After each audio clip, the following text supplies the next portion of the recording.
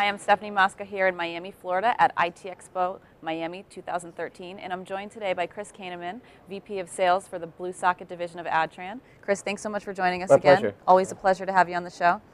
So, I mean, obviously, ADTRAN provides a lot of different communication solutions, but let's talk specifically about Bluesocket. Okay, yeah.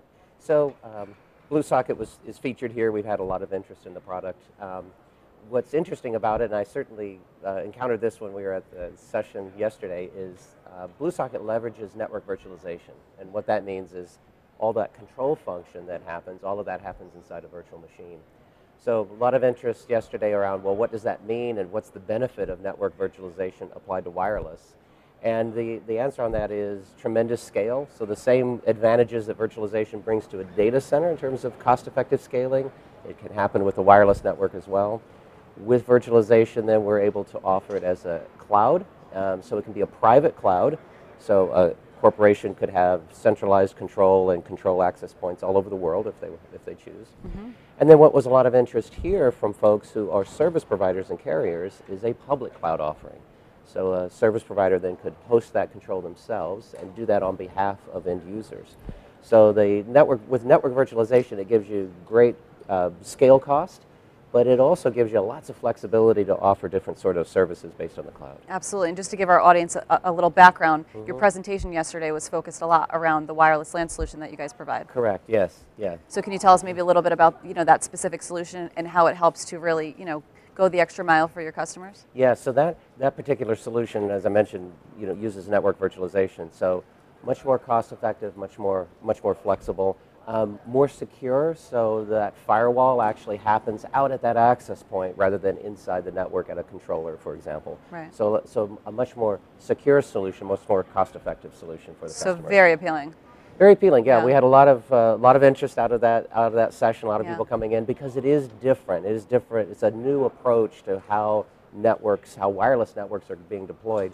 But it's really part of a bigger trend toward network virtualization, which is taking that control function, virtualizing that, so then the physical device, the PHY device, you can absolutely optimize that for throughput. Right. So that's dealing with the physical data session, and then you can scale it all on the control side inside a virtual machine. Yeah, I mean, from my perspective, just in terms of virtualization in general, there were a lot of great questions in the presentation yesterday. Yeah. Just I mean, I feel like a lot of people, they're lacking that background information that they need in order to make things more effective for their companies. Right.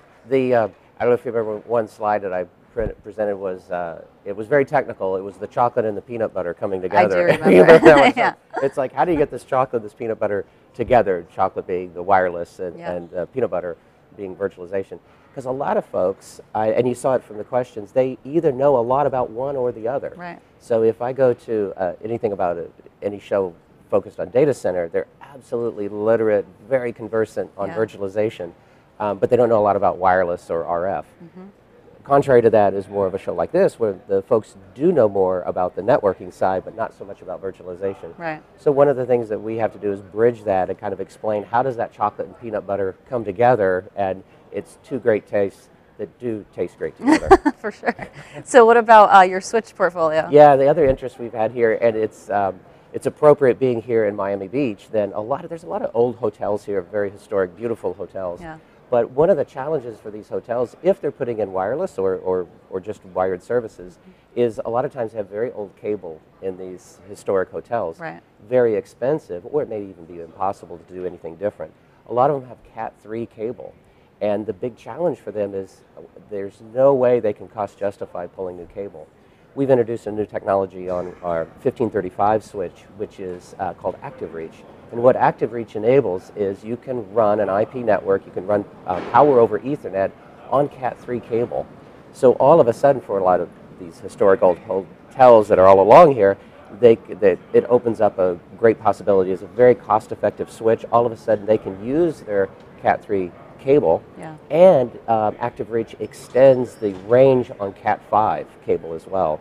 So that technology, it can be enabled on any of the ports of the switch, so it's very flexible, cost-effective. All of a sudden, hotels and old venues, they can do things they couldn't do before. Yeah, it seems like a very seamless way for them to transition to kind of from legacy to the new age of. That's right. All of a sudden, they can put that brand new endpoint that they wanted on the network. Yeah. They can do it, right? With Active Reach, you can do that on Cat 3. Yeah, cable. it goes back to the whole thing of just not knowing that they're able to have these capabilities. Right. So that's great that you're able to provide that for them. Anything else in looking into the future that you can speak on in terms of the Bluesocket division? The interesting thing for Bluesocket is we've had a lot of interest from service providers on, I mentioned the public cloud offering. So service providers are saying, wow, I think a lot of my small and medium-sized business, they want a WLAN on their facilities. They don't really want to manage it. Right. What we can do with our public cloud capabilities then is allow that service provider to act as a hosted, they will actually host the service on behalf of that end user customer. So last year we did a lot of modifications in our software to make it multi-tenant and really lend itself to a public cloud offering. And now we're having a lot of service providers say, that's fascinating, that's a business I want to get into. Because for the small business owner, Wi-Fi used to be something really simple and easy. Well, now he has guests coming on, he's got BYOD, he's got smartphones, all that, and they're kind of looking to out-task that to a service provider. The service providers want to address that demand, and then we provide the infrastructure for them to do that. Well, it sounds like 2013 is off to a good start. Off to a fantastic start. Yes, it's going to be a successful 2013. Best of luck for a great year. Thank you so much. Thanks so much for joining us, Chris. Thank you.